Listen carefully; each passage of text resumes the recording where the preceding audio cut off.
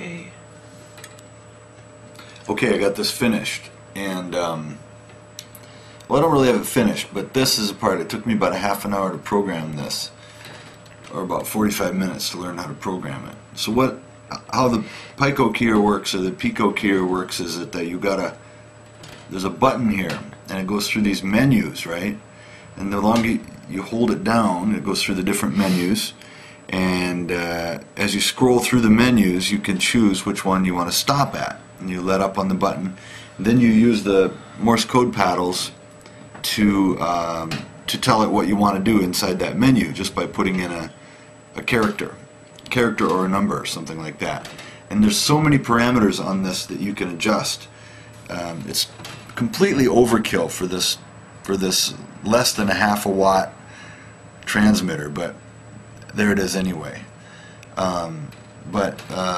Anyway, you hear the side tone through this little sort of buzzer thing here. And so right now I programmed it in for a regular 3x3 QRP call.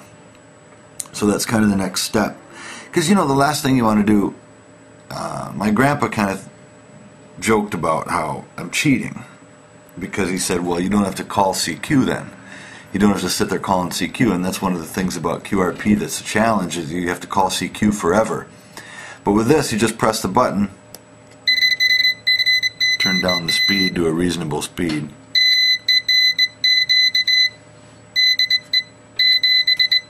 This is 7J1 AWL.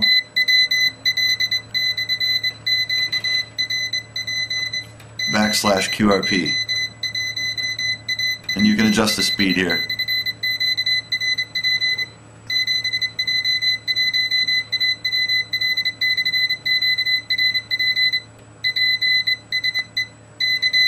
So there's the QRP call. So all you got to do is keep pressing this button here, and it does automatically does a 3x3 QRP call and calls CQ.